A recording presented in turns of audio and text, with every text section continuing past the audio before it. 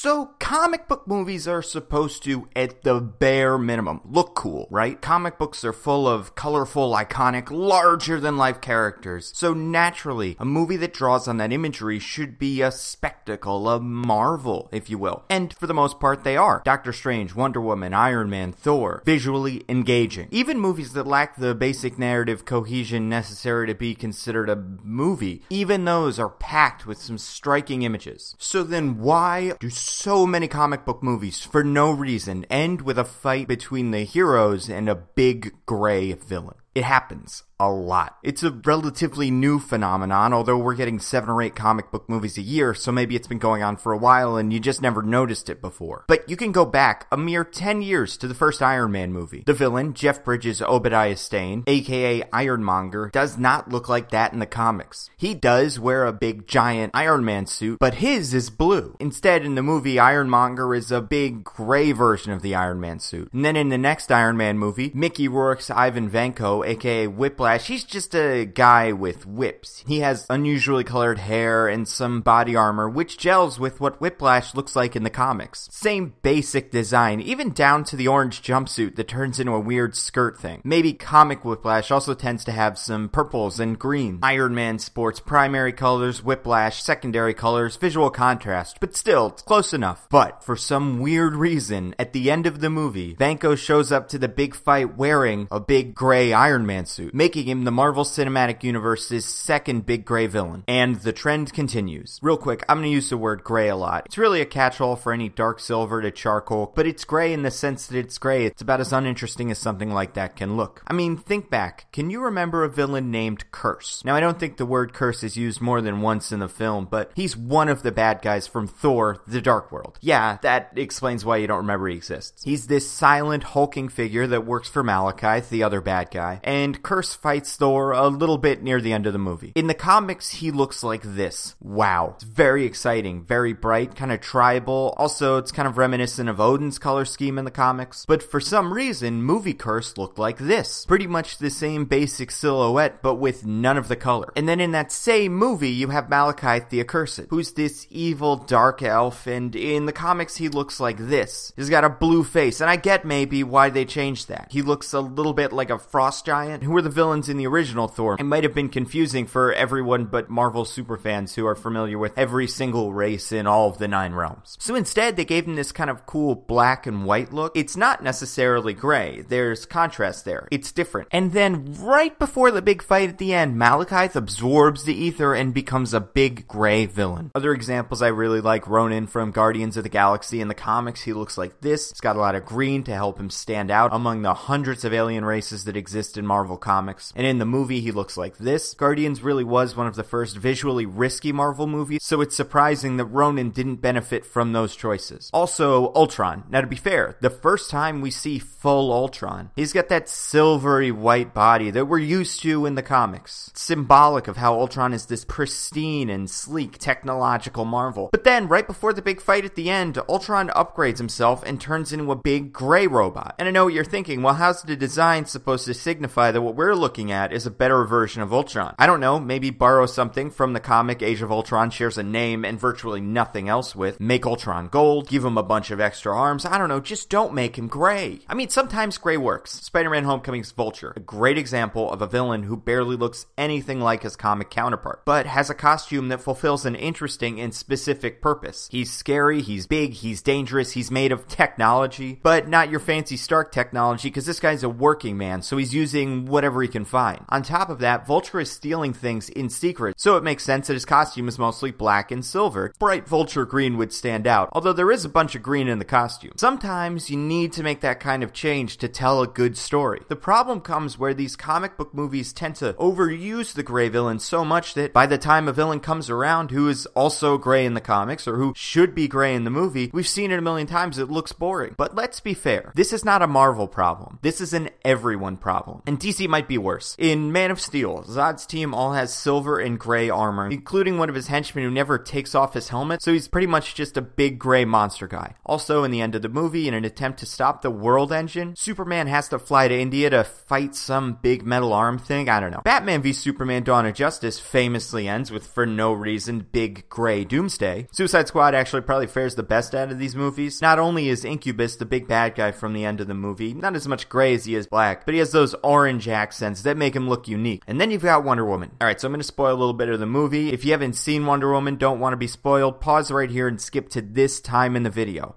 I'll give you a second.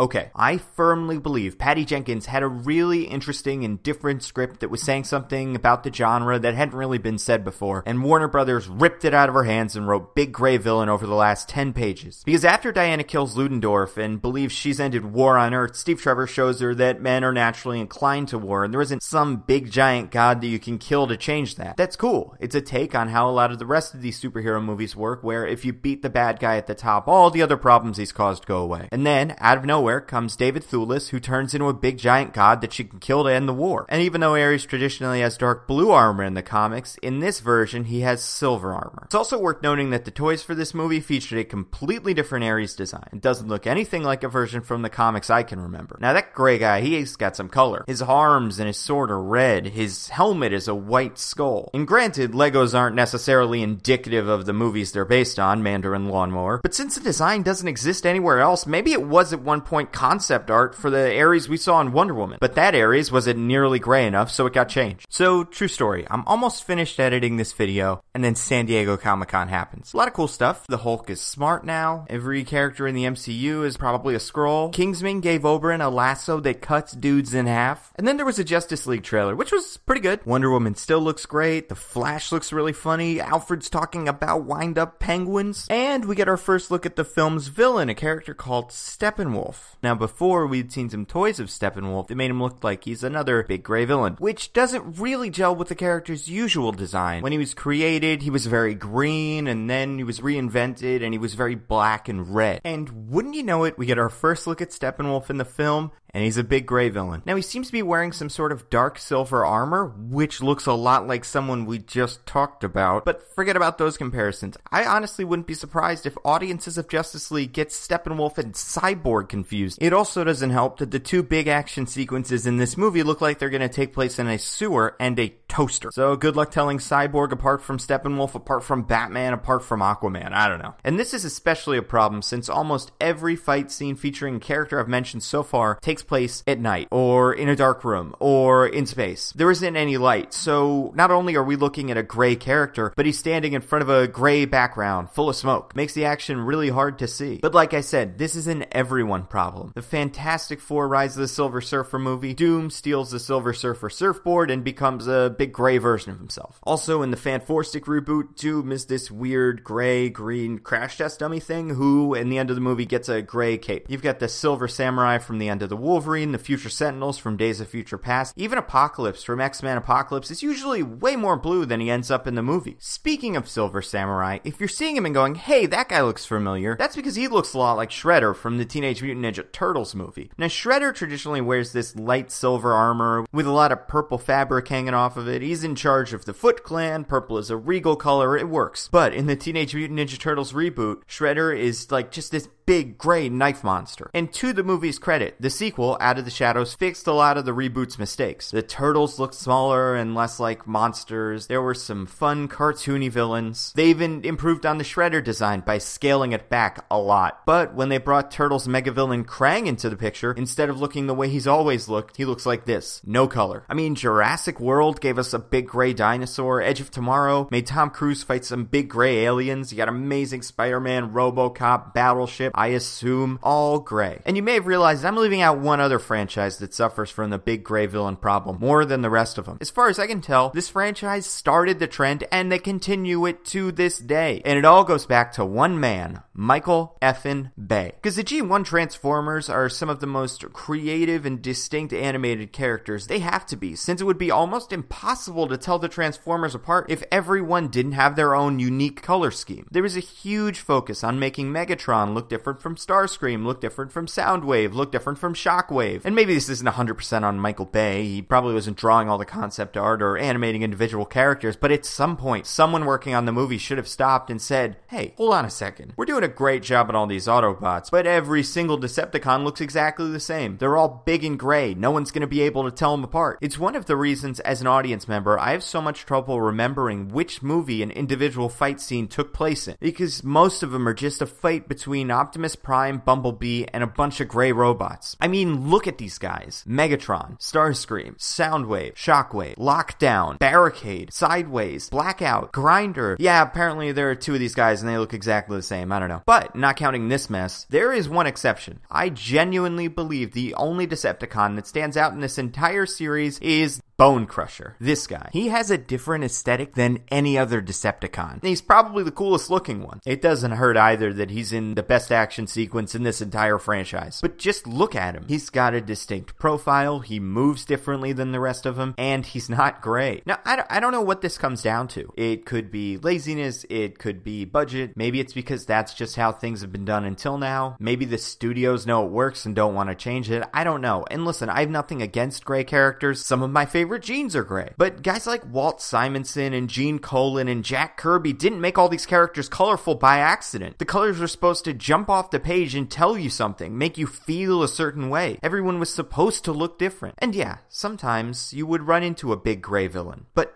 only sometimes. Anyway, that's just my opinion. Let me know in the comments if you agree, disagree, if you think there are any big gray villains I forgot. Like and share the video with friends of yours that watch movies, especially if they are industry creatives working on future movies like this. I have a podcast called Mad Bracket Status. We make pop culture brackets. It's fun. If you enjoyed the video, give it a listen. We're on Stitcher, SoundCloud, iTunes, all that stuff. And most importantly, subscribe to this channel. I made a bunch more of these. I made one about how Ego from Guardians of the Galaxy Volume 2 is influenced by more Marvel Comics characters than you'd expect. And I made one about how Doctor Strange and Green Lantern are surprisingly similar. And finally, you can follow me on Facebook and Twitter. I am @Nation of Nando. That's all I've got. See you next time.